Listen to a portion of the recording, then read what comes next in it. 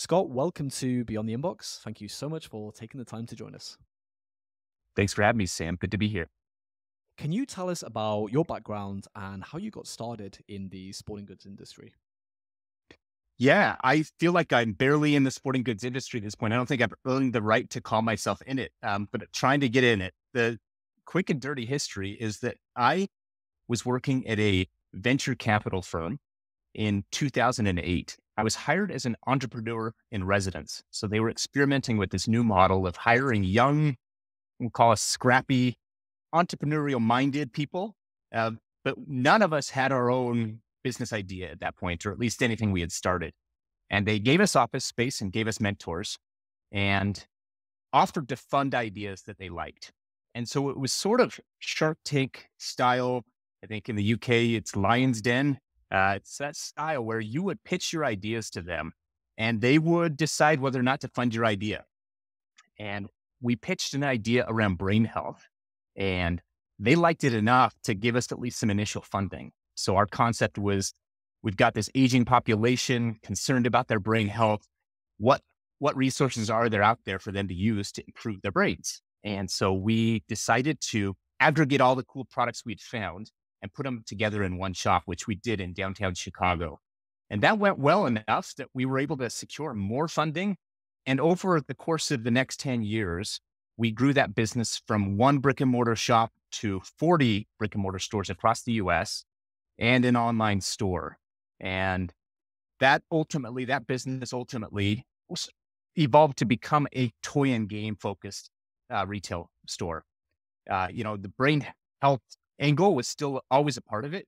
But what we found was that for people to want to exercise their brain, they had to find that it was fun, something that they would do over and over again. And we found that toys and games were the best medium for that.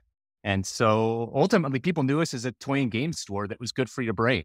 And so we sold that business to a big toy and game retailer called Spin Master. And I ended up joining Spin Master, worked there for 3 years, and then decided I, for some weird reason, had the itch again to go out on my own and be an entrepreneur, and decided to start looking for what my next thing was. And that's where I kind of happened upon Paddle Smash. So while I was running Marbles the Brain Store, I met my co-founder, Tim Swindle. He created a card game as a side hustle, and I carried it in my stores. We were the first to carry it, and he and I hit it off, and we just vowed at some point that we were going to work together. And so when both of our schedules freed up and we were looking for the next thing, I was on the lookout and I started to play pickleball. I literally just came from playing pickleball. I'm a little sweaty from playing pickleball. I played as much as I possibly can. So I was like, Tim, if you can find anything in the pickleball space, it would do me a big solid because I love this space. It is in North America, it's the fastest growing sport. And it is a gold rush for opportunity in that space. So he and I started to draw on basically on the back of a napkin, some concepts. We were like, all right, what could we do that's pickleball related, but not another paddle brand, not another apparel brand. We didn't want to be kind of in the fray of all the other people scrambling to get in pickleball. And as we were doing that, I literally the same week we had sketched something up, I got introduced to a local inventor. People are always coming to me. I've got a brother-in-law, I've got a friend who has a game idea. You got to see it. And I always say yes. And most of the time they're awful. But this time it was really actually good. It caught my interest. So I met Joe. Joe's like, I've got a pickleball concept and it combines pickleball and another game called Spikeball. Well, I knew both games well, of course. Pickleball, as I said, I played. Spikeball, I was one of the first retailers to carry Spikeball and I watched its amazing growth in my shops. I mean, it went from a less than $1 million brand to, now it's a $50 million brand. It is one of the fastest growing outdoor games in the last 10 years. And so we're like, Joe, that's pretty good to combine those two games. I went and played it, loved it, told Tim to fly out from Chicago to join me. We took it down to the local pickleball courts and played it just to see what people would do. And it was like bees to honey. Like it was people immediately stopped playing their games, came over to the fence, asked what we were playing, wanted to play. We had such a good experience that we both looked at each other. We're like, all right, well, we've got our next business. And so then it was really, the next year, was working to get it to market. So it was manufacturing, engineering, production, shipping, all of that. And in October, we launched Paddle Smash, which, as I've described, is a love child of pickleball and spikeball.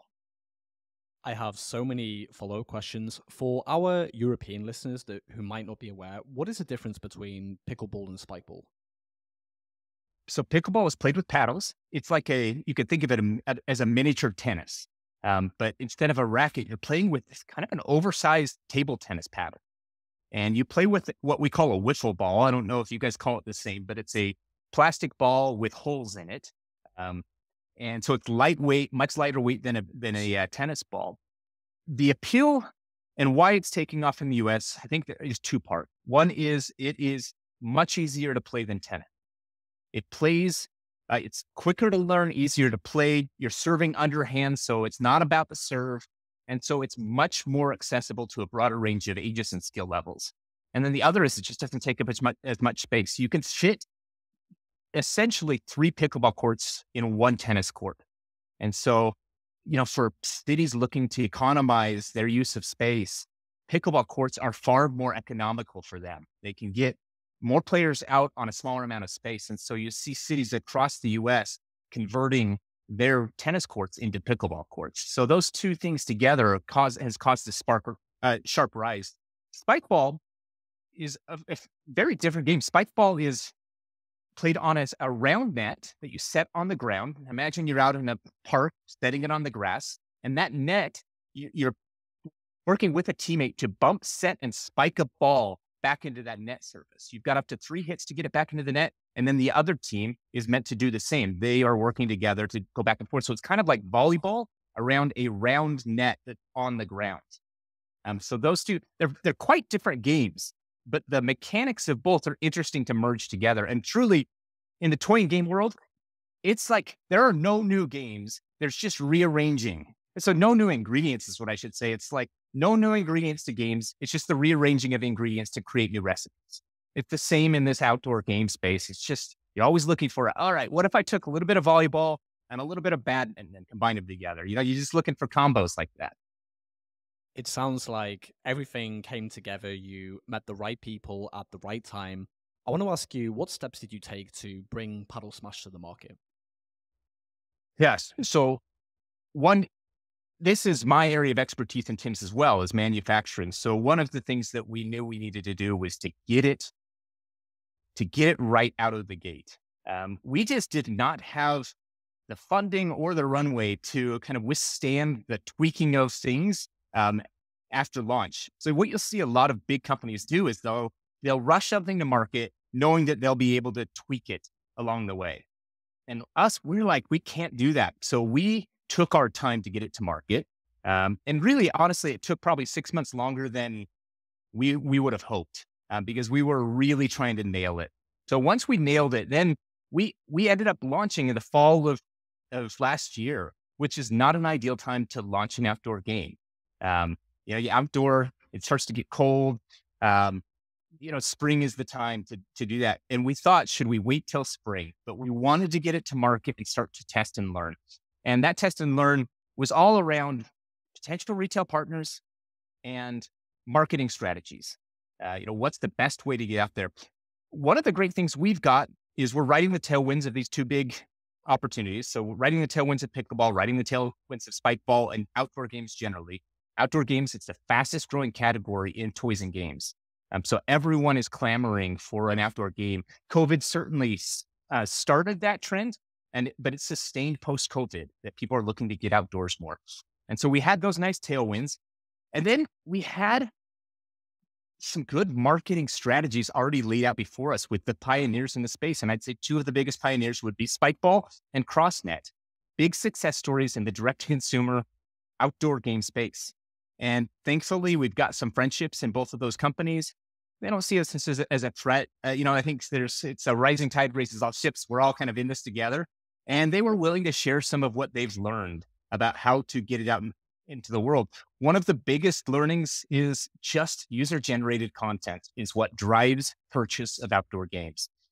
The games inherently have a viral coefficient. So if you see it being played or you play it with friends who own one, you then want to buy one for yourself.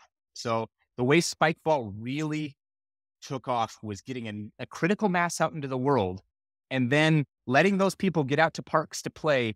And then people seeing that, coming up and asking about it, and then wanting to buy their own. And so we knew what we needed to do was to get 1,000 out into the world. However we were going to do it, we needed to get 1,000 out into the world. That's how many we ordered in our first shipment. We're like, all right, by Christmas, we've got to get 1,000 out into the world and hope that snowball starts to roll. And so we were doing that through email marketing. We were doing that through social media. We were doing it through social ads. I'd say social ads would be our most effective to date. Just kind of letting people see people playing it in social ads. And then we were doing a lot of sampling. So this is where we were reaching out to influencers, generally influencers, particularly in the pickleball space and some in the spikeball space that we could just get free copies out to and let them play it, let them share videos of them playing it and start to build the momentum. And then one of the things we learned is that if you get it into the right person's hands, they can become kind of a hotbed of activity. So we got one in the hands of a local former college tennis player who took it with him on a vacation to Lake Powell, Utah, and they played it on a houseboat.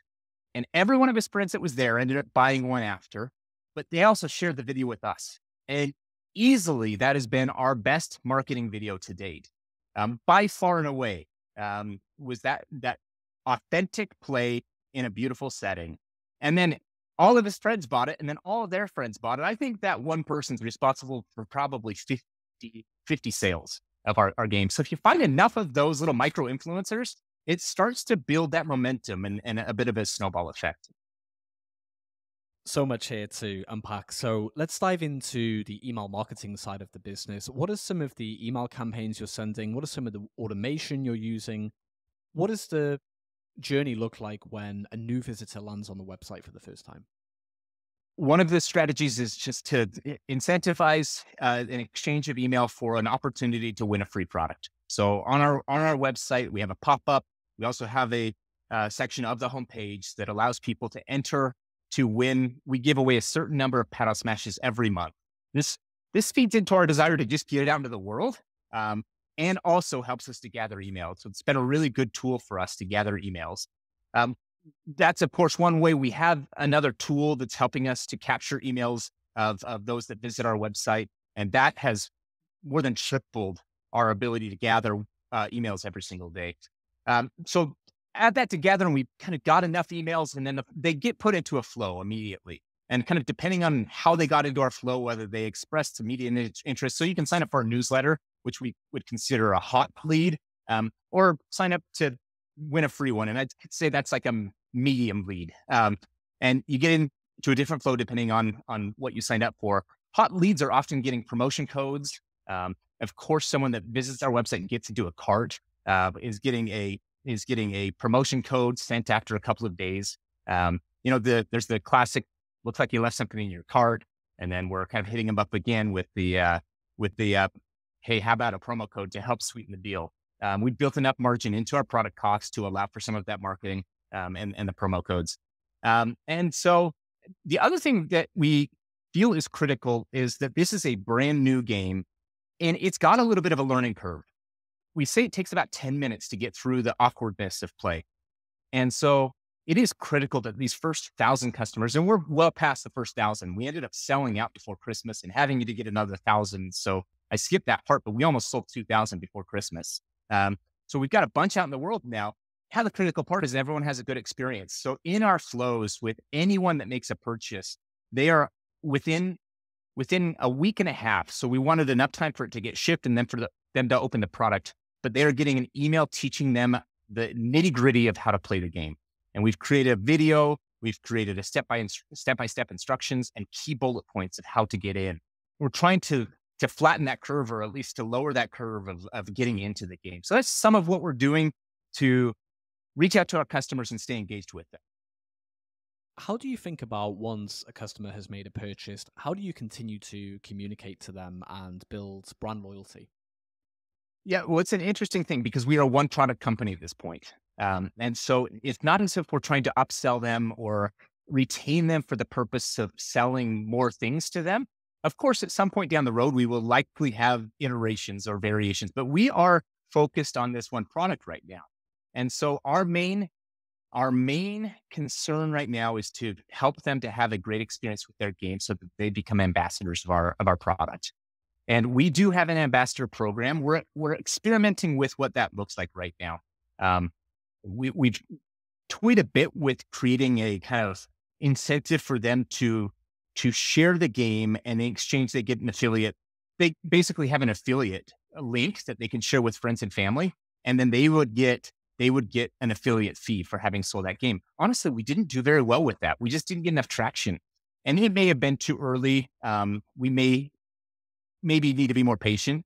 But we're trying to figure out how to turn that customer into an ambassador that helps spread that word.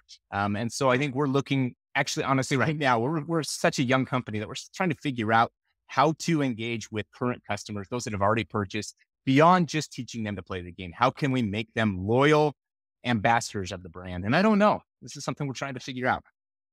Yeah, it's super interesting. I'm wondering if influencers with existing audiences are more likely the type of person that would benefit from having an affiliate link and more likely to do promotion like that.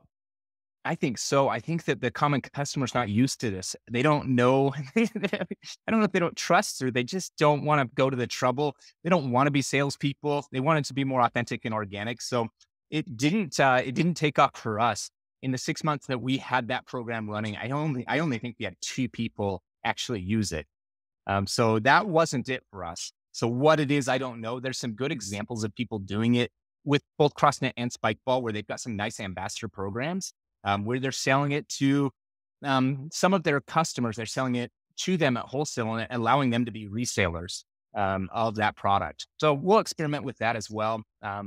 Yeah, I think there's like the swag and all of that stuff that we can hook people up with. So we'll figure that out, hopefully. You mentioned in our pre interview that your target audience is primarily pickleball loving parents. Can you tell me more about how you identified this niche and developed your marketing strategy around it? Yeah, so we've got these two worlds. We've got pickleball and spikeball, and the question we went into this is who's going to be our audience out of those two? And maybe it's both. Maybe it's a Venn diagram and it's the middle section of that. But what we've found so far is that it's far and away the pickleball player. I think there's a couple of things playing into that. One is that pickleball players are thirsty for anything pickleball related, and if they feel like it's something that can improve their pickleball game, they'll they'll jump all over it. And really, there's much higher threshold of what they'll pay for that. Um, Spikeball players, I think demographically tend to be 20 something guys, usually college aged, and I'd say they don't have a lot of discretionary income generally. And so they've spent their money on a Spikeball set. They're not eager or looking for some variant of Spikeball. They love Spikeball already. So this is like I wouldn't say direct competitor to Spikeball, but it's a replacement. You're either playing Spikeball or you're playing Paddle Smash. Where with pickleball, it's very easy to set up a pickleball set or a Paddle Smash set next to the pickleball courts while you're waiting to play. Pickleball courts are wildly popular and packed here in the US. And so you're always waiting. And to have a game that's pickleball related, that doesn't take up a lot of space and you can set up on the grass, keep you warm in between games is a great option. And then the other thing is that pickleball players tend to be older and more affluent generally. It's a bit of the call it country club crowd, and they have more discretionary income.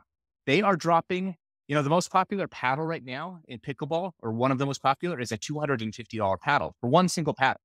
And so our product is expensive. It costs a lot to build this product. It has a net, has four paddles, has two balls, and it has this big plastic base. And that plastic is big, heavy, all on purpose because it's required to bounce well enough to play. All that leads to an expensive product cost, which leads to a high retail. And so we knew we were looking for the type of customer that was willing to part with kind of a high amount of money in exchange for something they find value in. So pickleball crowd, like I said, willing to drop $250 for a single paddle. So for a game that you can have kind of a pickleball to go experience at the beach in your backyard, um, people are not hesitant to spend what we're asking them to spend for that. We've talked a lot in this interview about Spikeball and pickleball. I'm curious, how do you see these trends evolving in the coming years, and how do you plan to stay ahead of the curve? I mean, I think we're at the very early stages of pickleball growth. I think that pickleball, I don't think it's a fad. I think, the fact that so many cities across the US are converting tennis courts into permanent pickleball courts says that I think it's here to stay. Thousands of pickleball centers, indoor centers opening across the US. There's a massive amount of capital being pumped into this. So I think high likelihood this becomes a big thing, but it is very early stage. And I think the people that get in right now and are able to sustain this kind of still call it early stage, slower money period, will be well positioned for what will explode over the next 5 years. And I do think within the next 5 years, we'll see an explosion where we'll see, compete with tennis. I think it'll compete with tennis for airtime on the major networks. And so, yeah, so I think that that is an exciting thing to have something pickleball related in the very early stages. And then I don't think the outdoor games growth is going away. Um, I am privy to conversations with major US retailers. They are seeing massive growth in that section. They're expanding those sections within their stores. It's one of the fastest growing categories on Amazon in the US as well. It is just COVID started it, but it's not going away. I think everyone got a taste for what it feels like to set your devices down and get outside and play. And parents are thirsty for that. I think parents are thirsty for a game that they can play together as a family that will be good enough that their kids will want to put down the devices. You don't want to have a game that you have to beg your kids to play. If it's a game that's good enough that your kids want to play, it's like such a win for parents.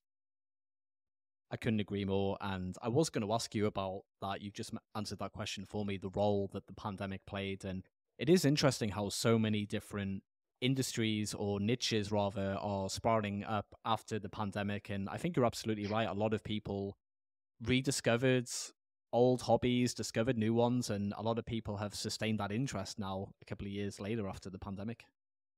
It's amazing to see just the bar graph of growth for pickleball.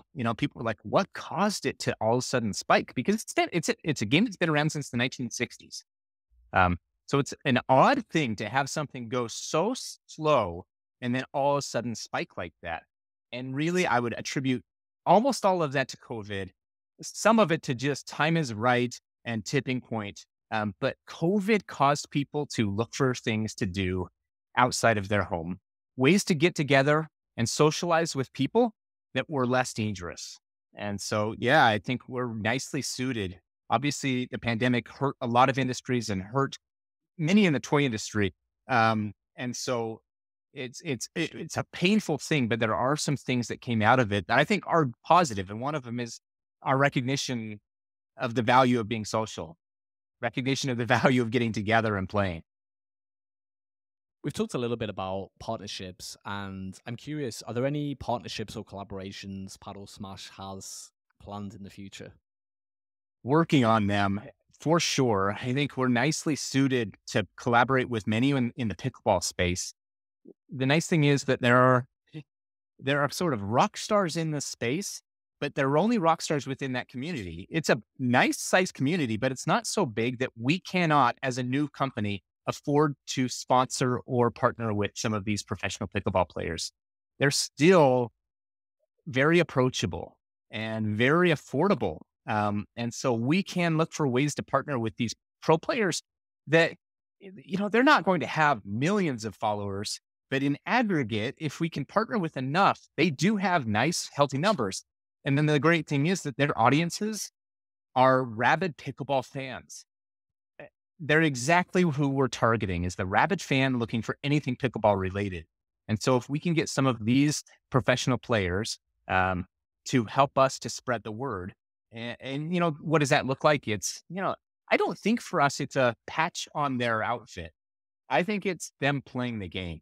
I think it's them. And a great thing here is that we are not in conflict with any of their other sponsorships. So it's not like we're some paddle company coming in and trying to talk them into switching paddles. We are incremental to what they're already doing. So for them, it's like, sure, you're not in conflict with anything. You want to pay me a little bit of money to talk about this game that I can play with my family and have a ton of fun with? You bet. So we're starting those conversations. Yeah, literally in the next couple of weeks, we'll be kicking off some of those. We've talked about a lot of different marketing strategies in this interview. What are you doubling down on in 2023? So certainly social ads have been great for us. I talked about the success of that houseboat video. I think that is our model, is to solicit user generated content from our fans. Some of that will come free. Some of it we'll have to figure out ways to incentivize the sharing of those videos. So whether it's we have contests on our social channels to send best smashes of the week, and then we're using that content, repurposing it as ads. But it's eye opening to watch the success of that one video. I don't know how many units it's responsible for selling, but it's hundreds and hundreds. And we got that content free. So what we're looking to do is to really grow our community of user generated kind of influencers, ambassadors, people that will film their play and send it our way. And when we have that content, we can then use that for ads. There's something about the kind of authenticity of it. We call it the TikTok style video rather than the Instagram style video. So, to differentiate, Instagram feels polished compared to TikTok. TikTok feels raw. And there's something about that rawness that people are really loving right now. It feels real, feels authentic. So we're looking for TikTok style user generated videos. And that is where we're focusing so much of our time and energy. So that'd be one. Another would just be to look for the right types of partners outside of direct to consumer. So one of them certainly is retail. We got really lucky early on. We sent a couple of cold emails to the two biggest retail sporting goods retailers in the US. Immediately heard back from both of them. They are thirsty for pickleball related product. Dick's Sporting Goods is the biggest sporting goods retailer in the US. And we emailed them in September. We were in their stores just a couple of months later, and we would have been sooner if they would have wanted us sooner if we could have pulled it off. They just, it's normally a year process to get into a store like that. And we got in immediately. In select stores, in the stores that do best with pickleball, they've put us in. And the tent is going great there. And we've now gotten into two additional sporting goods retailers. Everyone's thirsty for pickleball related product. So that's one. And then the other is just getting it in front of people that can help to spread the word. I've said that, but what I mean by this in particular is that we went to a trade show for summer camps. So these summer camps are thirsty for anything new. And they have a new pool of kids, teenage kids who are perfect for our game, coming to their camp every single week. And then they come, they love the game, they fall in love with it, and then they go home and then kind of convince their parents to buy the game for their families. And so the more we can do that, whether that's through church groups, it's through physical education classes in schools, it's through summer camps. If we can get the game in front of those counselors and teachers and then let them play the game and help spread the word to the kids, it does help to kind of increase our surface area of luck in spreading the word of Paddle Smash.